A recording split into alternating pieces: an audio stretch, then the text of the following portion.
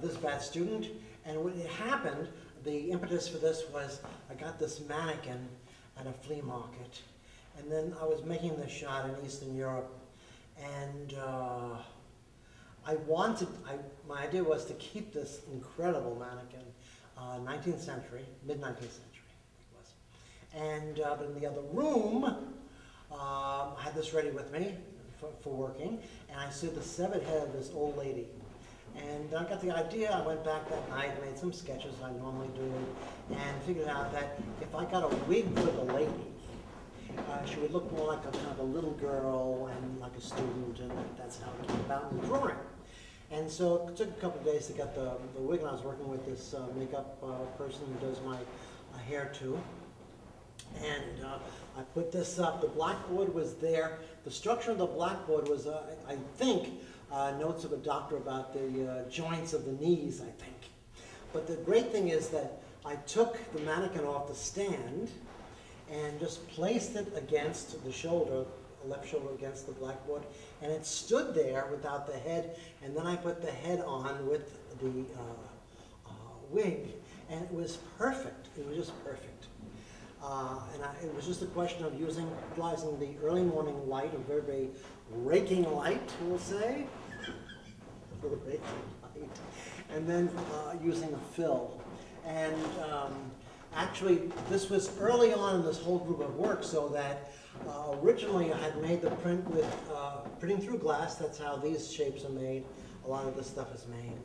But I figured out later that if I would make these shapes were made in a very, very simple way with 000 brush and some pigment for spotting prints. But if you put it down and let it dry a certain way, it'll make these really beautiful, beautiful spots, and that didn't happen before. So I negated the other print I made before this, and this is the replacement. I've never done this before, but it's an ongoing process of discovery. And in this sense, too, I made these spots. The spots on this glass took me 2 days. And one thing, as far as Kathy's writing, which I love, she said it's not that I make the photograph so much as like I print it, as basically build it. And basically, this is a real reference to building the photograph, because I think I've gone through about maybe 3 or 4 hours of different shapes here until I liked this one. And it all has to be perfect, perfect, perfect. In fact, I have, in my work, negated a print if I don't have enough tone right over there. That, to me, is the big difference. It has to be perfect. And so Bad Student is not only about, say, the lack of passion in Western society as far as education, but it's about how information is gotten and then, of course, given before that. And normally it's not given right. It's not given clearly. And I love this. I love this photograph. I love it. I love it. I don't release anything unless it's perfect. And I love this photograph. Love it.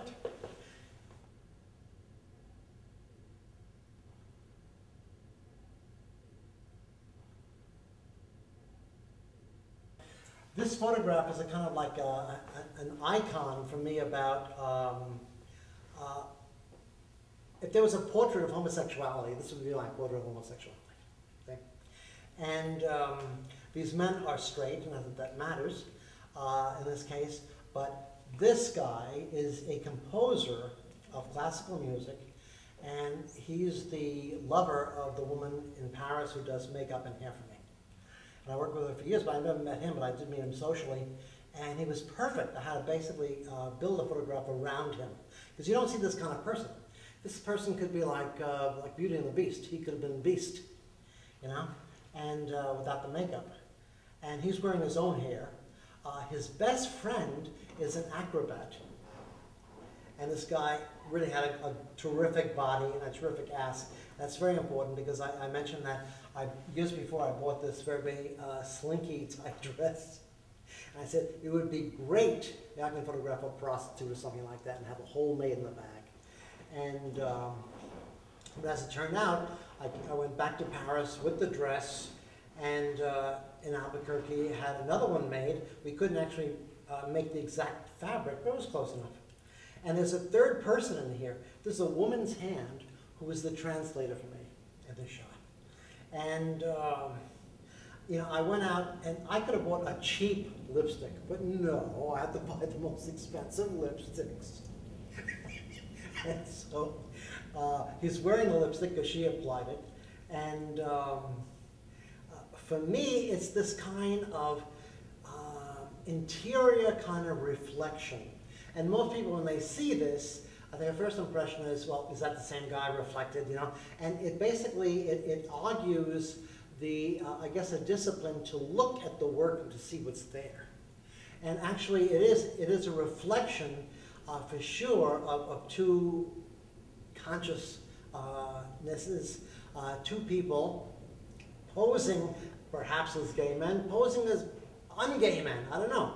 But it's this connection between what we are and what we become as far as a dialogue with other people.